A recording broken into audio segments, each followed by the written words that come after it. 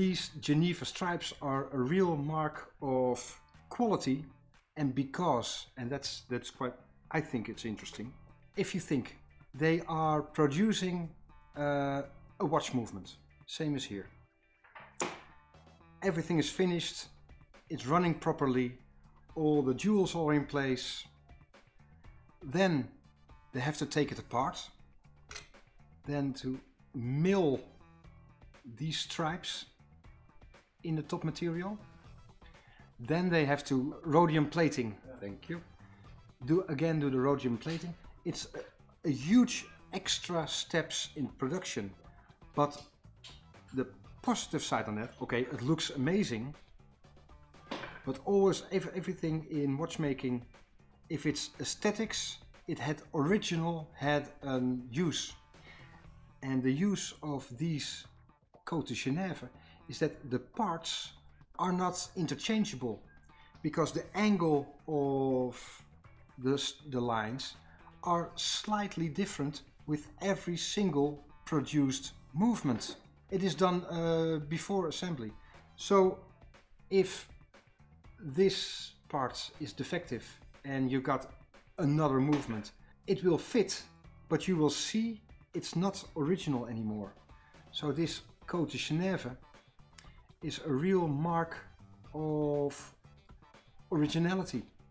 All parts are still the same, and I think that's, and even with this new wristwatch of Owen, it's still there, and it's still a mark of high quality watchmaking. Chronometer works best lying horizontal, because this is the balance wheel and goes back and forth. And John Harrison really improved the workings of this. If it's horizontal, gravity is pushing with the same force all over this balance wheel.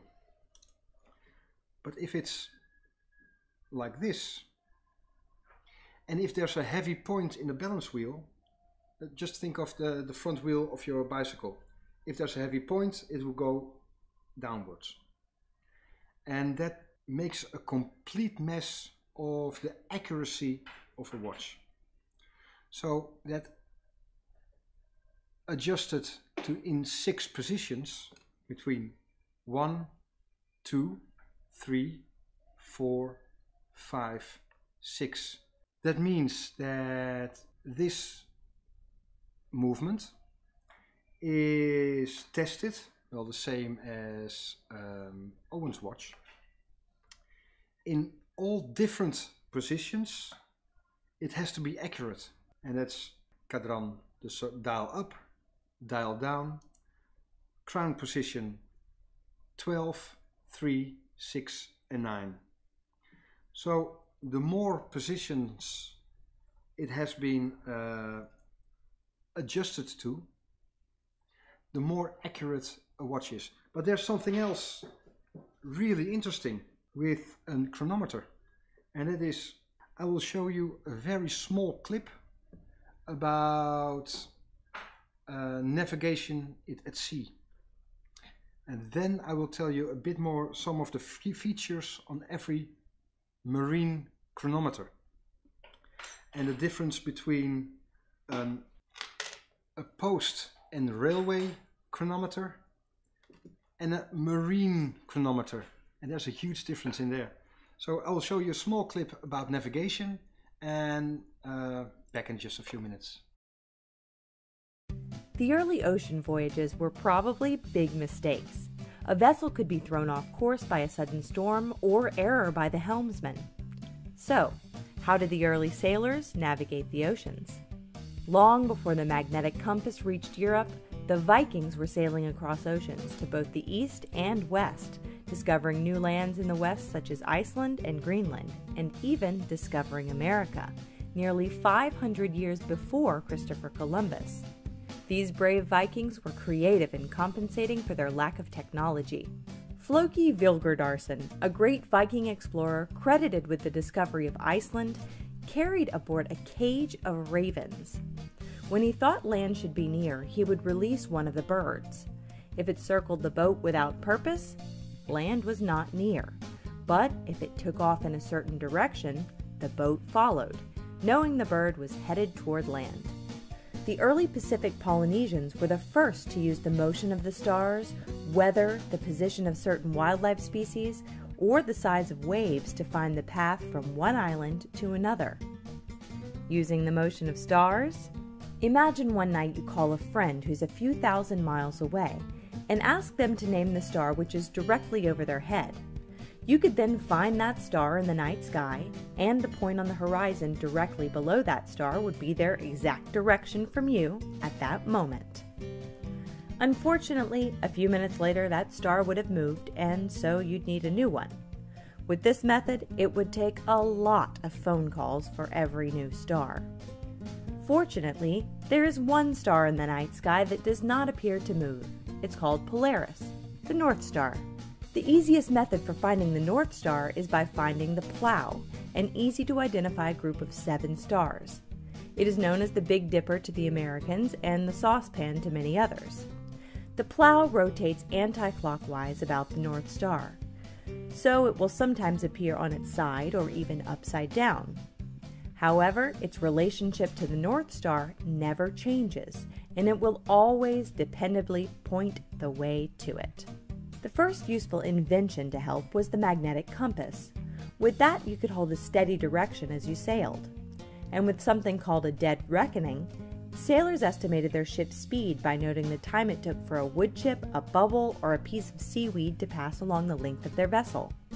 But since the time was measured with a sand glass, these early calculations were often way off. To determine a position on Earth's surface, it is necessary and sufficient to know the latitude, longitude, and altitude. Altitude considerations can, of course, be ignored for vessels operating at sea level. If you have a compass, know the date, and have a set of prepared navigation tables showing how high the sun should be at local noon, then you can determine your latitude easily. But to calculate your longitude, you need, oddly enough, a very accurate clock, which is calibrated to Greenwich Mean Time, or GMT. Here's why. We know that Earth revolves about its axis once every 24 hours. In other words, the sun completes its apparent revolution of 360 degrees in 24 hours. So in 1 hour, the sun appears to move 15 degrees. In 4 minutes, it appears to move 1 degree. In 1 minute, it appears to move 15 arc minutes. In 4 seconds, it appears to move 1 arc minute, and so on. If you're sailing and it's 1800 hours GMT and the local time is 800 hours, then you get a time difference of minus 10 hours. Minus 10 hours is minus 150 degrees. Therefore, you are 10 hours behind GMT, which means your longitude is 150 degrees west. In 1714, the British government offered a prize to anyone who could perfect and demonstrate a clock that would be accurate enough over long voyages to give the desired precision in locating a ship. This type of clock was called a chronometer. But the problem was that all the clocks of the time were mechanical. They were upset by changes in temperature, humidity, vibration, corrosion, etc. In 1775, Captain Cook returned from a 3-year voyage, having used one of the chronometers submitted by Larkham Kendall, which was a copy of the H4 clock made by John Harrison.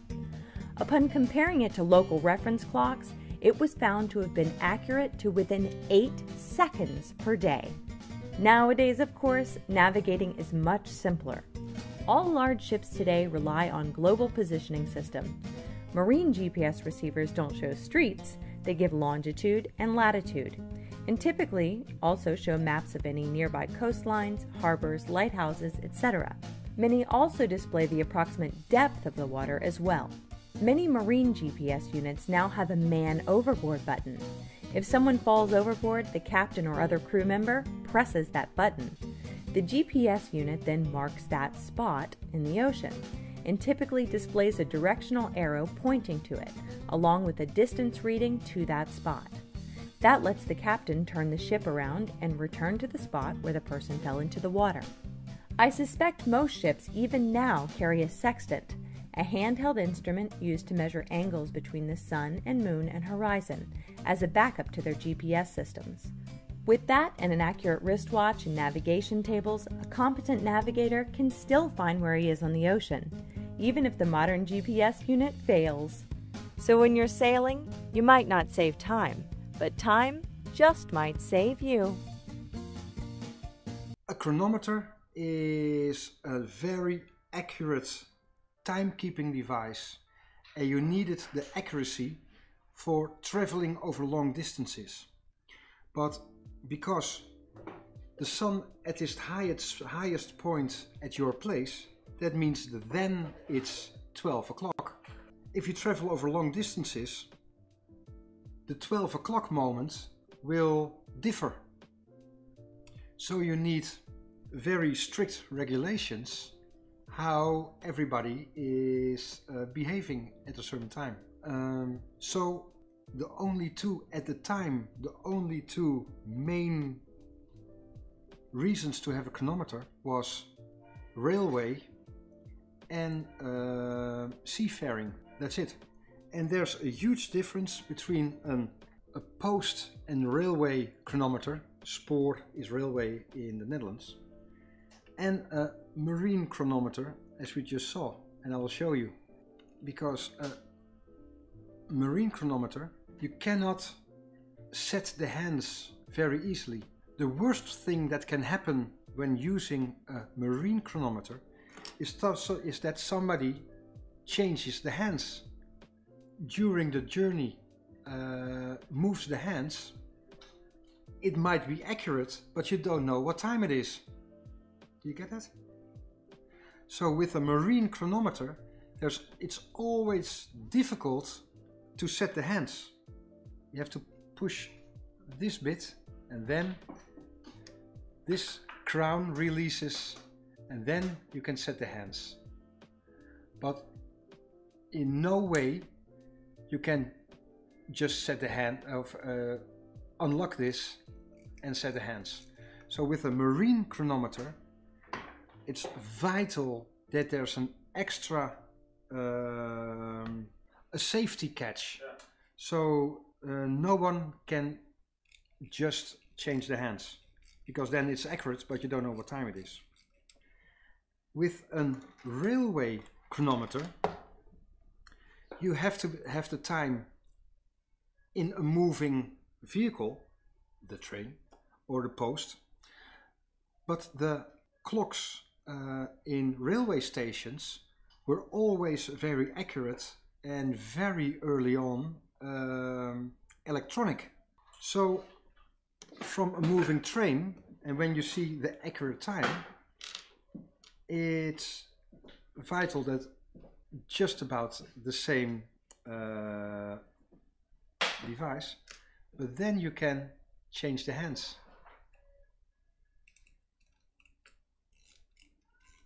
So with a railway watch, there's always a safety catch, but it's easier to change hands than a marine chronometer, because once you have the accurate time, you don't want the hands to change. Marine chronometer I got very kindly on land by Max. Let's have a look. It's Russian, and as we see by this scale, it's been 48 hours since it was wound, and the design is very functional and beautiful. On chronometers, because it was so important to have the accurate time at sea, that during the shift that it had to be wound, with this power reserve that you can see how long it was since it was wound, then you can see if somebody has missed their shift. And then kiel halen. So that's the function of this power reserve. So you can see when somebody missed their shift to wound. As you could see with the other chronometer, it's vital for the accuracy that the balance wheel is horizontal, because gravity is pushing everywhere at the same time. kopje onder kiel halen. As you can see with this,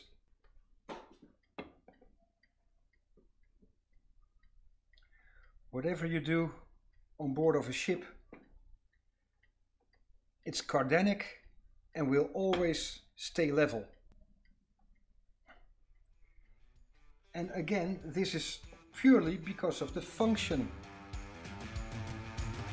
At sea, you want the most accurate timekeeping, so that's it only when the movement is horizontal, because of the gravity.